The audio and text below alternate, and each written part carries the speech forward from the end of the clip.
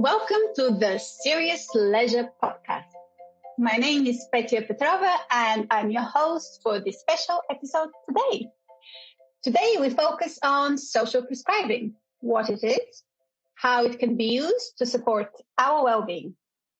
We'll of course also explore what parallels exist between social prescribing and serious leisure.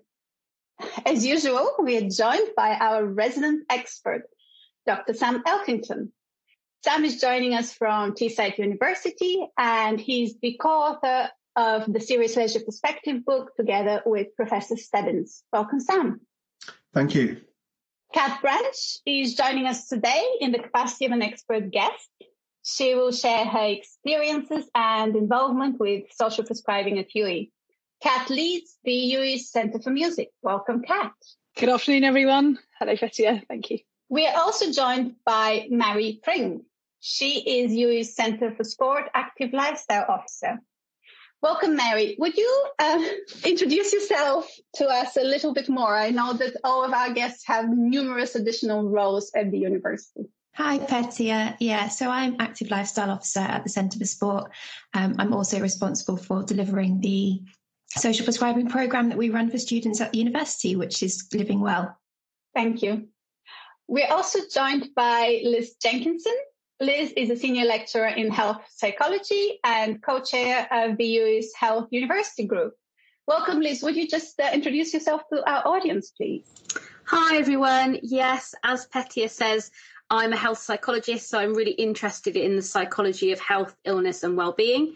And I co-chair the Health University Group here at UWE, who oversees health and wellbeing initiatives across all our campuses. So I've been a bit involved in social prescribing here at UWE, and that's what I'm here to chat to you about today. Thank you. And finally, we are joined by Nicola Holt. She is a senior lecturer in psychology. Welcome, Nicola. Hello, welcome everybody. Yes, I'm a lecturer in psychology at UWE and I co-lead with Liz a special interest group on the arts and health.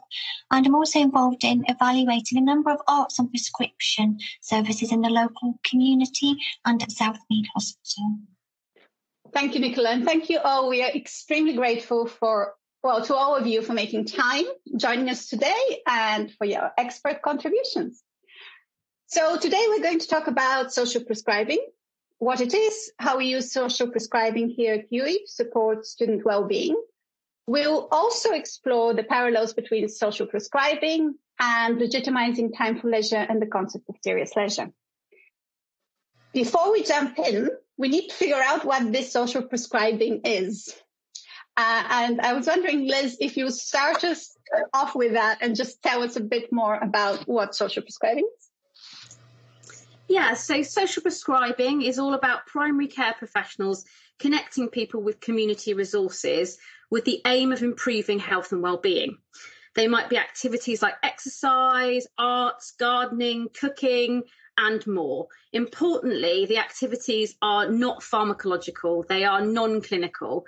They are about engaging in what we might call leisure pursuits with the aim of improving health and well-being for those who engage with them. And they sit in a holistic model of understanding health and well-being.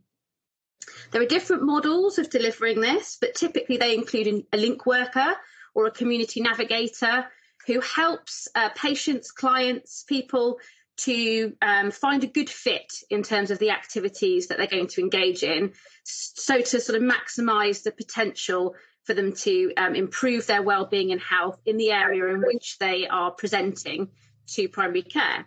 Now, what's interesting is we're seeing that grow outside now of primary care and NHS services into other organisations. So as we've mentioned, we're starting to do this at UWE and using some of these models in other areas to link people up with activities that might improve their health.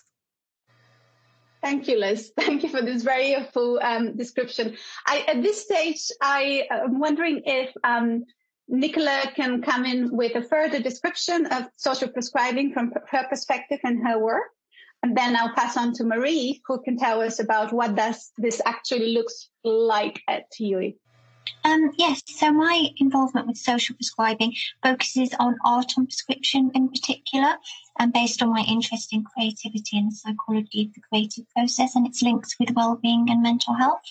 And I've been helping evaluate a number of community programs where people typically with anxiety and low to moderate depression, but also other things like chronic pain, are referred to art workshops to see if these can improve their well-being through psychosocial mechanisms, where it's hoped that through social bonding and other resources, through engagement with the art activities, perhaps distraction from pain and anxiety, this might improve their well-being.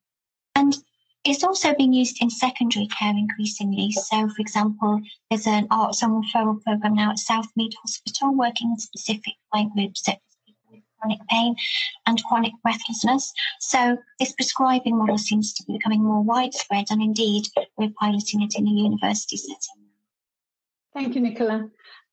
I'm wondering whether either Nicola or Liz can tell us a little bit about what's the secondary care. I've never heard of this as a term, and if you could just tell us a little bit about it.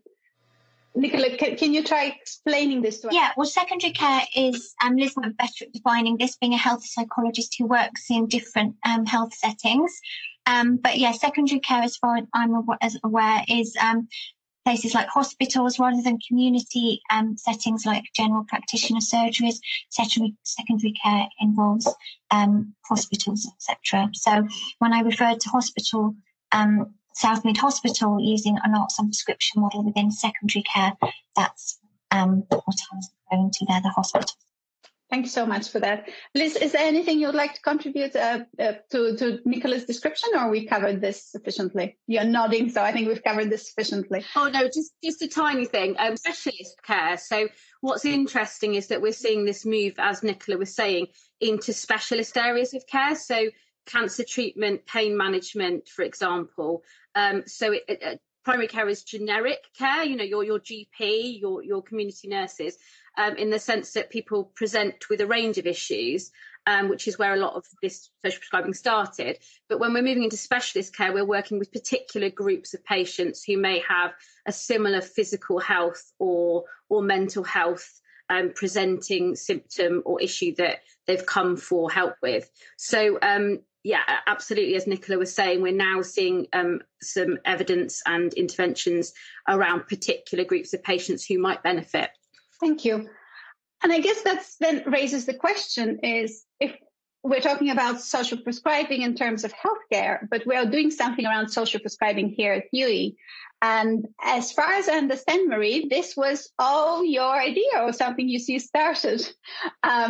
So Marie is smiling timidly and not taking full responsibility for her excellent work she's been doing.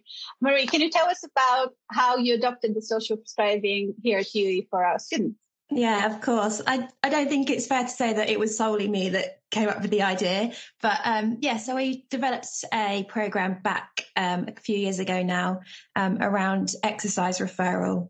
And within that program, we got quite a lot of attention as to what we were doing and why we were doing it. So the students that we were working with were students who had been supported by UWE Wellbeing, so the UWE Wellbeing service, and had been identified as students that maybe didn't need that clinical support, but did need something. So I started to work with the students who've been referred onto this program, the exercise referral program.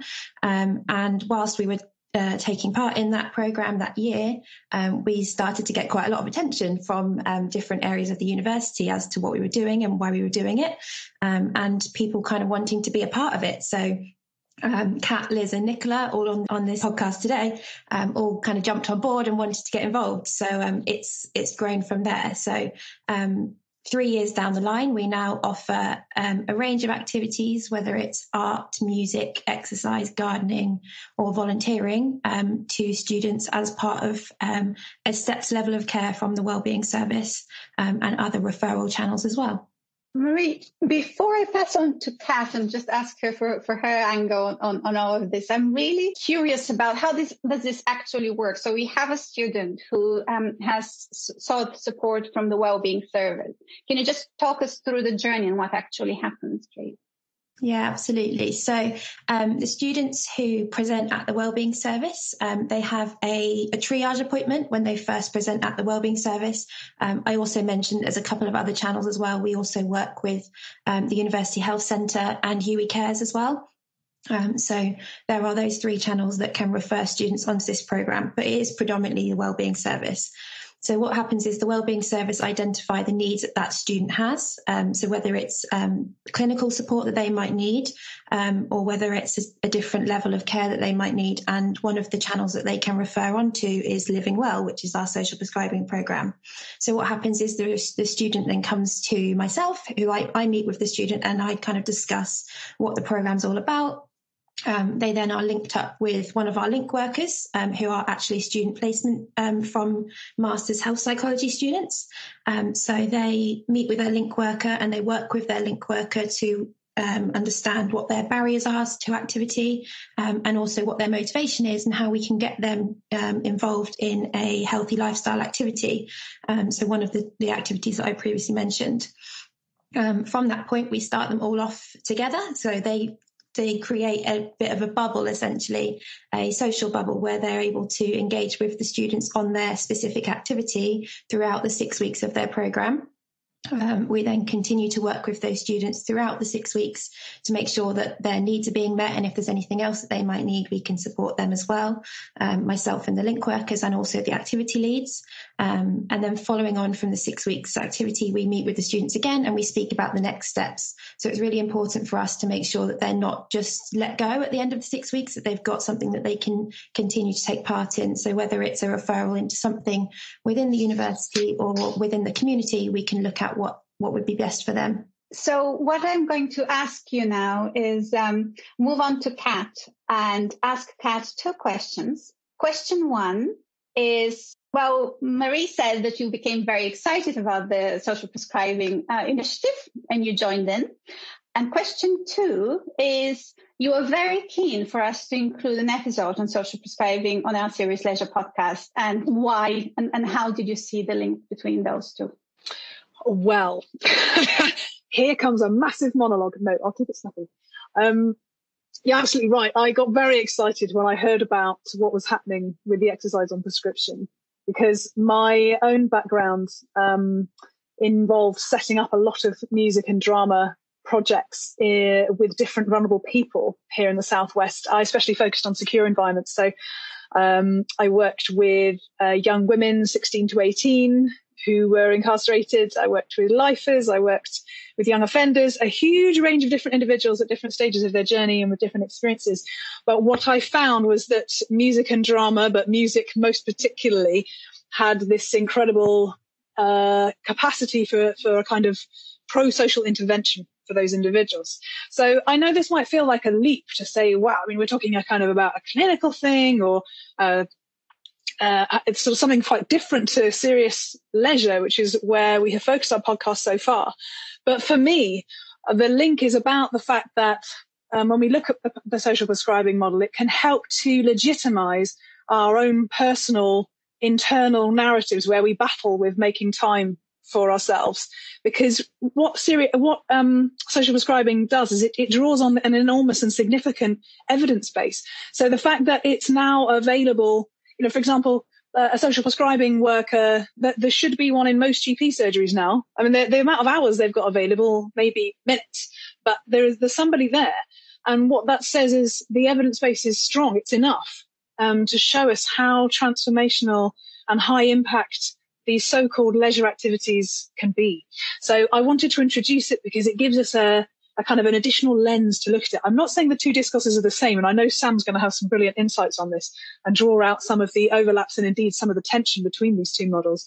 But I do think it really helps us to take even more seriously our own commitment to leisure time for ourselves, for our colleagues, and of course for all the students that we work with, because we know how important and what a huge impact this kind of approach can have. So that's my big sell on why I wanted to look at social prescribing. And I know my whole freelance career as a musician and a kind of arts and health practitioner has seen for myself the amazing effect that some kind of learning a musical instrument, joining a choir, being in a band can have enormous effects, personal well-being and also on social well-being, reducing violence, reducing harming behaviours, that kind of thing.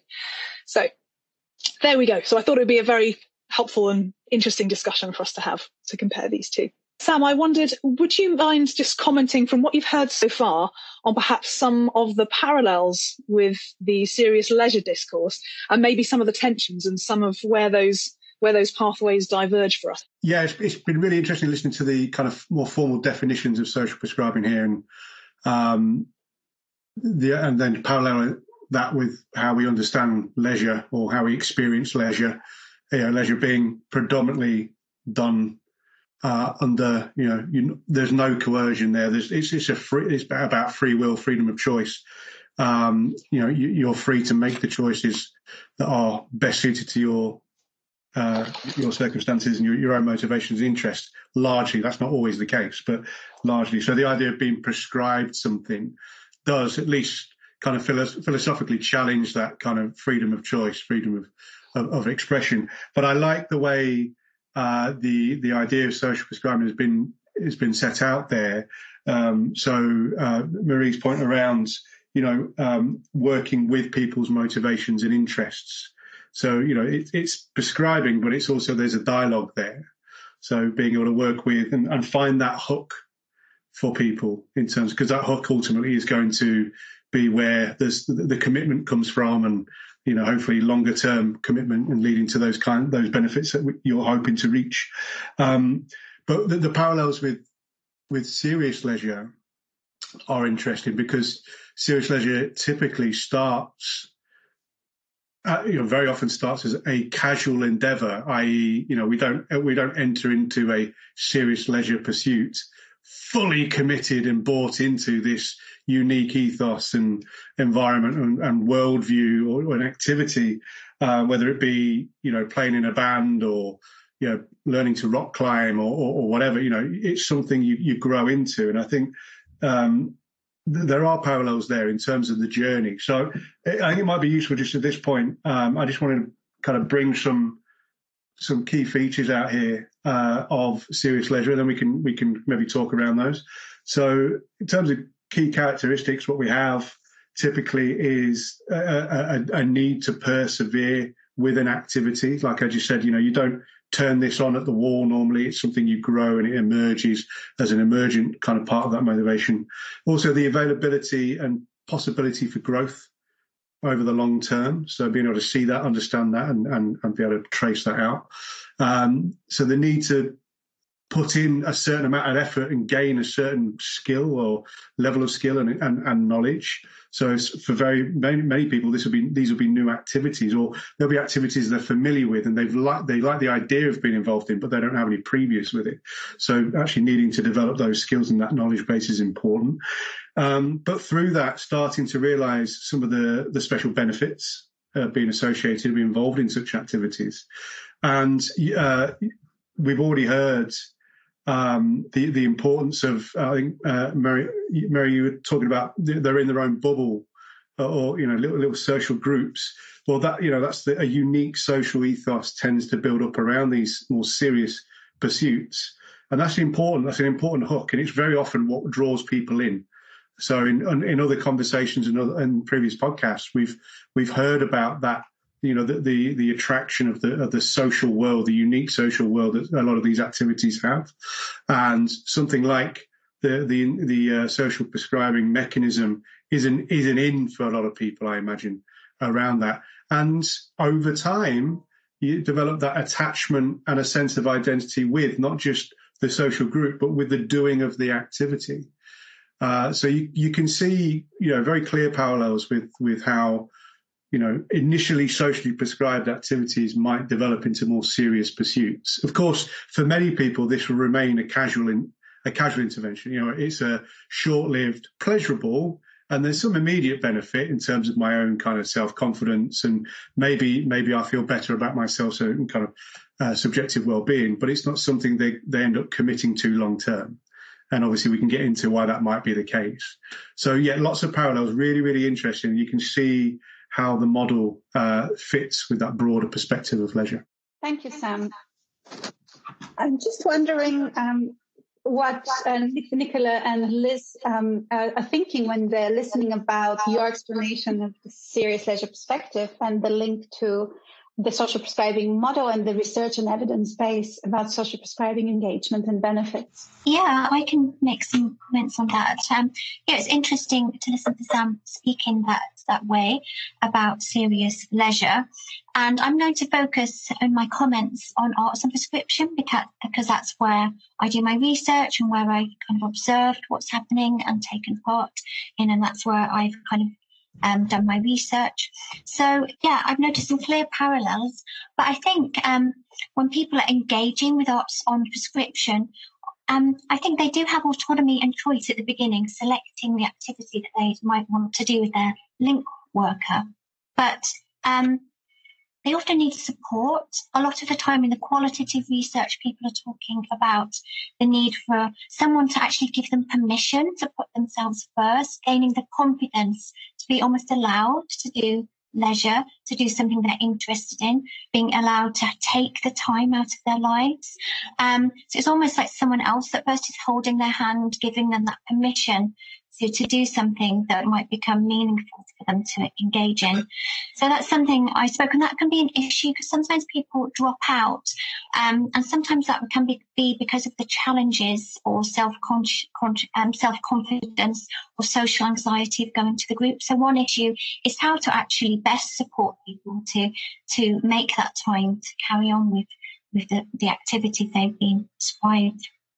Although we're using the term prescribed, it's not like a doctor is going, I am prescribing you this. You have no kind of choice in that. I think that's just almost like a catchy term that's used that doesn't necessarily reflect exactly how organic it is and how much choice people do have to participate.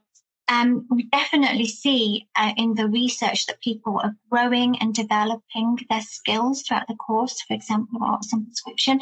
And it's a key theme that comes out in the research, the pride that people take in their self-mastery of new skills, a confidence, and even a shift in their identity, for example, seeing themselves as an artist. And in some of the research, this has led to people actually setting up art practices, setting up groups for people to carry on making art. And there's a kind of shift in an identity towards becoming seriously involved and linked with particular leisure they're engaging with. So it can have significant kind of shifts and meanings for a person's identity in the long term joining these groups. Of course, in these qualitative research studies, you tend to get people who want to talk about their experiences and who it's been most meaningful for. So there is a kind of bias in that literature. But it does seem to suggest that it's very meaningful long term for people in some cases at least. And social bonding, like Sam was saying, seems to be a really key and important aspect. But it also has downfalls. So sometimes people don't feel part of an in-group, don't feel supported in a group. You're not choosing necessarily who is in your leisure group with you or your art group. And so sometimes there can be issues with a lack of social bonding if they feel they don't connect with some people in the group. And it also can be an issue at the end of the, say, 12 weeks of art workshops. If people are feeling very connected and protected in this shared space and are bonded with the group, what happens when it ends? So that's an issue that we have at the moment of how to help people at the end of that group. So sometimes wellbeing can dip as there's almost a fear of it ending. So yeah, they were some of my thoughts, but there's definitely a number of parallels with what Sam was discussing. Thank you so much, Nicola. It's this was so it was such an interesting and juicy answer. I feel like I can throw the next bit to anybody in the group, and I know there was points where both Kat and Liz wanted to come in.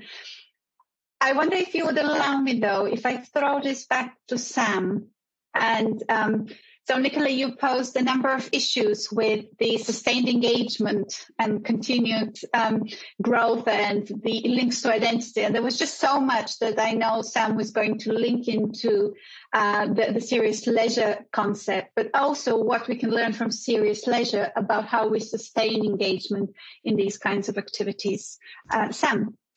Yeah, I agree with Nicola. The parallels are there, and I think, not being completely au fait with the literature in social prescribing, and particularly in the arts context, but just in the words and how Nicola's described this, it's been really, really, really interesting. Just for me, just trying to unpack that a little bit. So, in terms of knowing what the key kind of determining factors for sustained engagement in serious leisure are, it's very much horses for courses in terms of, it's a very individual thing, and it's very, very much different for different activities.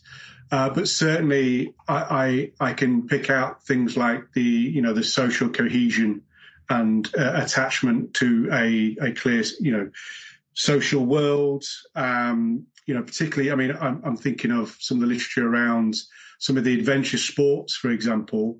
I see a lot of parallels between that and what Nicola's talking about there in terms of the art-based kind of practices.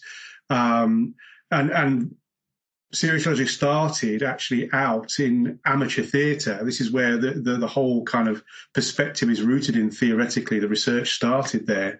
So there's a natural home there as well. And it really did come about through what made these social worlds distinctive and what drew people in and kept them there, that then meant they become a serious as opposed to just a casual activity. And very often, like I say, it's the strength of attachment through those social bonds. And what's really interesting is some of the literature tells us that, or shows us that people might leave that social world for any number of reasons and for a number of years, a long period of time, but then be drawn back in. And I think that's really interesting as well. But I like the parallels and the point that Nicola was making about people then the shift in identity. Well, that's fundamental to serious leisure. It's not just an attachment to others on the level of, we are in this together. We have a shared endeavor here in this activity. It's also now an extension of my own self, in terms of my own mastery or my own sense of, worth almost, in terms of being, I don't get that anywhere else. I get that here. And I will choose this over that all the time. That's how the seriousness of the activity grows over time. So, but that shift in identity, I think is fairly consistent across the literature. Marie, you want to come in there? I just wanted to, I found it really interesting that you mentioned worth then, actually, because one of the measures that we take with the students that we work with is their worthwhileness. So we work with the students to assess how worthwhile they are feeling pre, during and post the programme. So immediately after taking part in an activity, as well as at the end of the 6 weeks. Just reflecting on the results from last year, we noticed almost a 3-point marked increase in their worthwhileness. So looking at a scale out of 10, their marked increase of worthwhileness was quite substantial just from a 6-week programme. So if you're thinking about these students taking part in something and maybe it's something that they're taking part in for the first time, or it's something that they're learning, or they're connecting with others. And those ways to wellbeing, essentially, aren't they? They're so key to those students that their feelings of worthwhileness are also improving from that. Yeah, I'm glad you've made that point, because that's a fairly new connection in the context of serious leisure. Actually, its association with wellbeing. It's there, it's inherent, it's implicit, but it's only starting now to really be understood. In the US, they have this concept of therapeutic recreation, which is a very similar concept to this, prescribing of leisure. But just in that as well, I think a key point before we hook into Liz, who's going to hopefully elaborate on things, is just on the previous point as well, but feeding into Marie's fabulous answer there, is this idea that actually, the misnomer almost, that serious leisure is almost always positive. Well, it's not actually, because it's so serious to these individuals, and there is that need to persevere. Yeah, so very often it becomes serious, or grows to become a serious activity through overcoming. Adversity is maybe a too strong a term, but certain levels of challenge, whether that be a social challenge, physical challenge, skill-based challenge, but it's that overcoming that, becoming more confident, competent, and feeling worthy that really holds people in.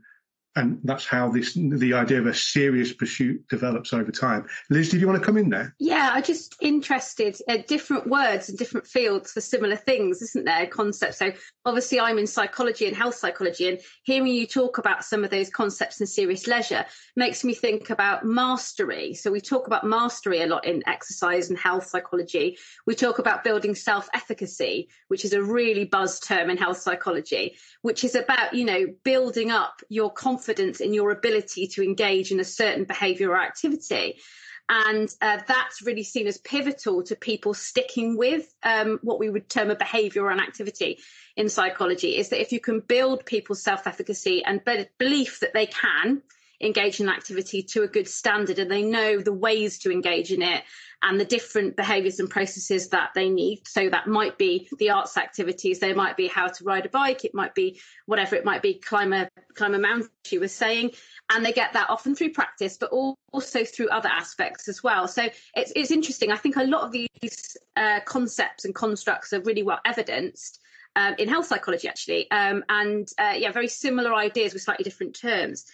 The other thing I wanted to say was about worthiness. So one of the things, we've just done some interviews with people who've come along to arts on referral, arts on prescription groups, and a lot of people talking about feeling shut out of the art world.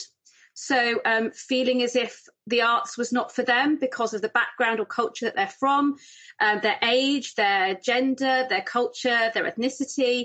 And interestingly, that allowed them to be part of it and dip their toe in it and gain a bit of understanding about what's out there. And there were some really nice quotes, and I'm afraid I don't have them to hand, but just to paraphrase really, about now suddenly feeling like they can go to museums, that they could reach out, they could, get involved in what's going on in the art world. And they felt legitimised by coming along to these groups, that it wasn't this closed book for them.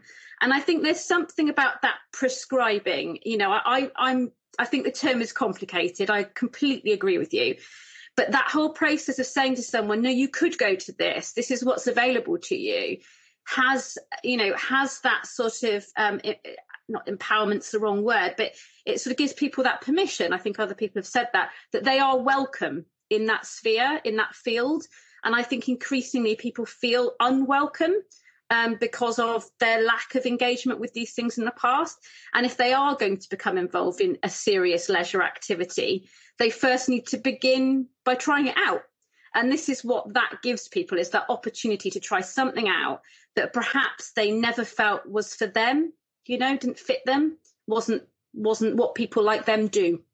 So I think that's a really important opportunity there with social prescribing to democratise this to people who might not always find it easy to break into these areas.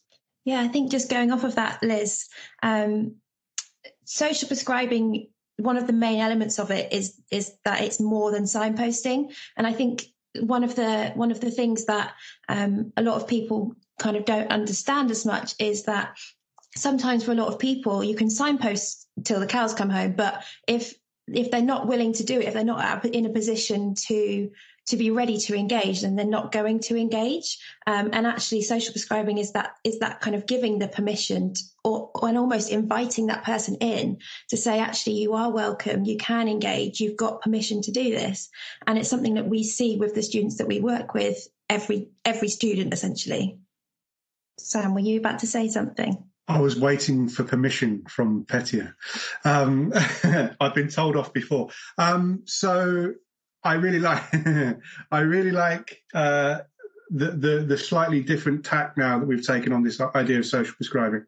It's highlighted an issue, I think, that is behind all of this, and this idea of socialisation. And Marie and Liz, you talked about democratising these things. It is opening people up, isn't it? And to the possibilities of things that maybe they felt through their own socialization and backgrounds that have been closed off to them.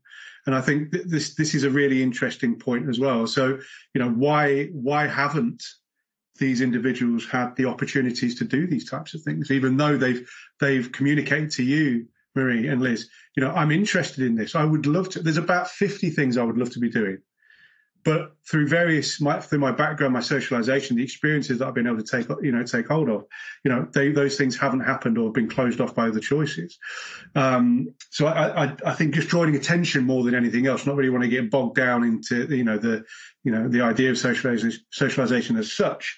But I think it's important to recognize the role of social prescribing in that socialization process. At least as I understand it, as you're talking about it. Liz, would you say that's the case? Yeah, I guess so. Yeah, socialization, in psychology means quite a specific thing. But I, absolutely, people's experiences and stigma, I guess, around, leisure time. I don't know if you've talked about this on the podcast, but, it often is stigmatized taking time for yourself, isn't it? And I think particularly if you're thinking from a health psychology perspective, people who have, who are unwell or have mental health issues, I think often feel quite guilty about taking time for themselves or knowing how to. And I think that can be a key factor for people. They don't feel that some of these activities are for them. They don't feel worthy of them and perhaps haven't been helped to engage with those things, because it can be quite hard, can't it, to start something new? I think if you've never tried it before, if your life has never been about the arts or exercise or music, how do you start unless somebody sort of really helps you to understand that world, the terminology, what's out there, what the opportunities are? And if that's what you mean, I think by sort of socialization, I think in that context, I'm conscious we've probably got different terminology because it goes for different perspectives. But I agree. I think it's really important people have the opportunity. And it can give people the opportunity to understand everything that goes along with those activities. Thank you, Liz. I know Kat wants to come in here. It's something that really interests me about what we've touched on here is really thinking about how, for myself as a practitioner, let's say, how we can take from the social prescribing model a much more kind of enabling culture, which is something we're trying to do at the Centre for Music, so that let's imagine that we're trying to use that model of making it easy, making it accessible, making people believe they can be part of a community, invited to it, that they don't need the specialist language expertise, background, training, that they're a welcome guest in that activity. Because otherwise we're limited then, aren't we, to just the people we can bring onto the programme. And I love our social prescribing programme and the commitment we've got to our students there. And my dream world would be that it could be bigger, that we could have more, that we could support more students, that we could open that up to staff. But of course, that will be a slow and challenging process. On the other hand, I'm interested actually whether anyone today would like to comment on how we can try to learn from that model to, at the very least, try to throw open the doors of these different activities. This podcast is especially targeted at staff. But yeah, just thinking about how within our different kind of practices, exercise in your case, Marie, music in mine, arts and craft, Nicola and Liz, are the things you bring to the social prescribing programme. How do we position those things so that the social prescribing bridging model can operate even when we're not doing a structured programme with a coordinator and within a sort of clinical model, certainly what we tried to do with the Centre for Music in terms of how it's marketed, but it's very challenging. And Petia told us on an episode where she was telling us about her interest in improvised theatre. She needed somebody with her to push her through that door, and we don't all of us have access to those relationships that will give us that push. So then what can we do that can give people that little pull and help them know? So I'd really appreciate any thoughts on that, honestly. Thanks, Kat. I think this is an excellent transition into our kind of question and answers segment of this podcast. So let's start with the really interesting question that Kat just posed to all of us. I saw Liz had her hand up. Liz, could you start us off, please? I was just going to comment, actually. I'd written down a quote from the King's Fund who said, "You can only prescribe something that exists." And I think that's one key thing to think about if we're going to extend this out, is we need lots of activities to prescribe people to, or to send people to. So at the moment, we have a very small pilot programme at UWE, which is working brilliantly. We have some wonderful activities from the Centre for Music. We have lots of stuff going on at the Centre for Sport, but we need the capacity. So I think that's one big thing that we need, is that we need places to send people, and great programmes where we know people are going to have a positive experience. So I think it's about providing those activities in order for people to be able to access them. And as we've kind of commented on a little bit today, making those accessible as well. So inclusive, thinking about who runs those programmes, who attends those programmes, and who feels that they're for them. So, currently we have programmes that are being delivered as we could deliver them, but it'd be really nice for those programs to grow into sort of really inclusive spaces where everybody feels like it's for them. So that might be involving a different mix of staff. It might be involving different types of activities. We know there are certain students and staff who don't engage with our current offer because they don't see themselves reflected necessarily in the offer that we have. So I think it's about increasing the offer would help. So it's about having those places for people to go. But I think we're doing a great job, but obviously there's always a lot more we could do in that if we were further supported to do so. And thank you, Liz. I know Sam is keen to come in here, and he indeed has permission to do so. Wonderful. There you go. You heard it there first, folks.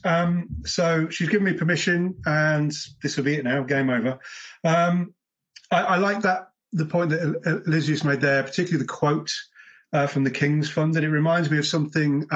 So my background, sports coaching and fitness, and a big part of that is there's a phrase. I'm paraphrasing here, but you can't be what you can't see. And really modelling practice, because it's a discipline, isn't it? There's a discipline inherent in any practice, whether it be play music, art, whatever facet of art it might be. So, that might alienate certain people because they don't feel like they have, they're familiar or au fait with that discipline. But so yes, we've got to model for that.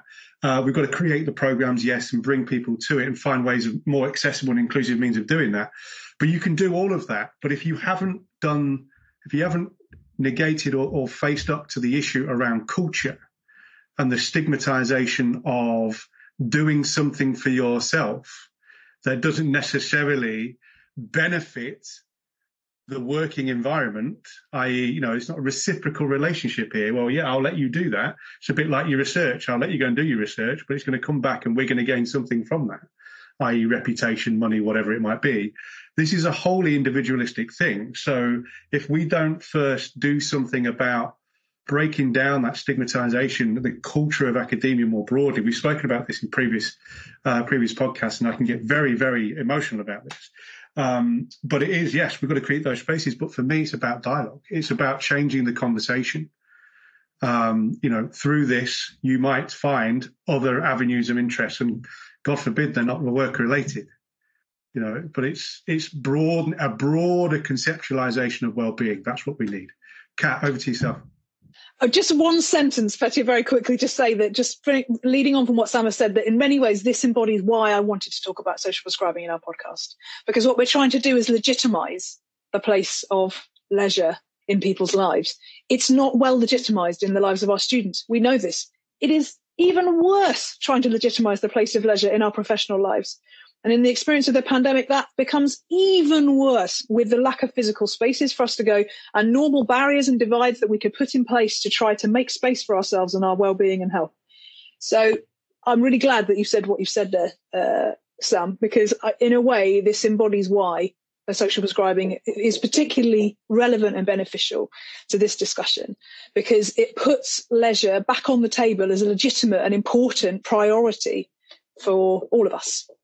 It's not a bit of fun and games on the weekend. Marie. Sorry, I'm just going to really quickly add, I know we're running out of time. We were talking about permission, right, with the students that we're working with and how the students need permission to engage. It's the same with our staff. The staff need permission to have the time to engage in the activities that they know are good for them. Thank you, Marie. I think that's right. I think this is a really good, yes, everybody is saying preach, and having visual signs saying what Marie just said is absolutely really, really important. I think this links very nicely to a question we have in the chat from a member of our live audience. And the question is around peers' example and involvement in activities, and whether that can help accelerate making the leap into new activity. And I also wonder whether the example of peers can not only have the kind of the moral support of getting involved, but also be an aspect of that legitimizing the activity. Other people are doing it, so it's all right. And also whether that means we should talk more freely about having leisure lives, having lives outside of our studies, having lives outside of our work, then this becomes a legitimate thing to engage with and talk about. So I was wondering if any of you wanted to come in to talk about the importance of peers' examples and involvement in this, please. Sam? Yeah, it's a really good question, really, really good question. And it links into a note I made earlier on. I think when Liz or Nicola were talking about mastery and self-efficacy, and actually, how there's another side to that. And the other side to that is recognition from others of that mastery and the ability, I guess, and that acceptance. I'm now part of a group, and how that's really, really important. And it actually dovetails into a body of work around what's known in leisure studies, at least leisure sciences, as enduring engagement, and how these are key kind of determining factors in that. So the peer component is part of that broader social world, and sometimes that can be challenging. I'm the newbie here, and of course I'm going to be comparing. So for the social psychology room, social comparison, there's that comparison of, well, you've been here 10 years and you're far better than I am at X, Y, and Z. I'm at the beginning here. But then what you tend to find to happen in many cases, and certainly Petty, you've talked about this in previous podcasts, is where those people that have been there longer or the more experienced have actually taken on a mentor role and pulled you through and said, look, we've all started here. So that's there's the social dynamics are for many of these activities are fundamentally important. Thank you, Sam. It's interesting you mentioned the word mentor, and I wonder if Nicola wants to come here and talk about the role of facilitators in creating these safe spaces for people to get involved with and engage with. Yeah, I think there are some similarities and differences with the socialising processes that seem to happen in arts on prescription groups. To begin with, the role of the facilitator of the group seems to be really important. People who attend these groups in the qualitative research often say they felt protected. It was a safe space that the facilitator created, where they were allowed to play, where they were allowed to make mistakes, where they felt listened to, a very gentle and supportive atmosphere. And it's often that facilitator who seems to kind of set the scene and the culture within the groups. But as time goes on, they seem to talk more about bonding with others in the group. And one person who I interviewed about their experiences said they'd found their tribe, and they ended up staying together with a group of people and forming their own kind of art workshop after the end of the prescribed period, and started what they called crafternoon sessions at a local venue, and carried on almost like we were saying, some mentoring others, creating kind of move on group for other people to go to continue their art experience and their bonding, their social bonding through that process.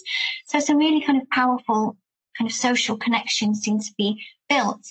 But at least an important part of that is the facilitator of these groups and the special skills. They're not just artists leading these groups. They're not like art workshops. Another person I interviewed said they'd tried to go to another art workshop, but they stopped because it was competitive.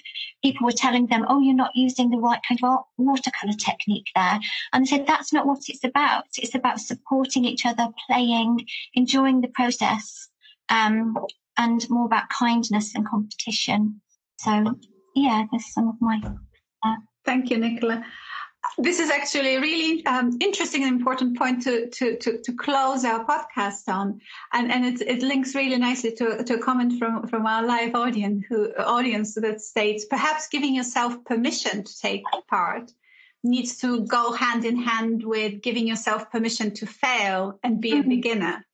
And that's such a huge topic, both for the self-identity and confidence of our students, kind of early in their still young lives, but also the importance that we have often discussed in preparation for this podcast in academia, where excellence is so important.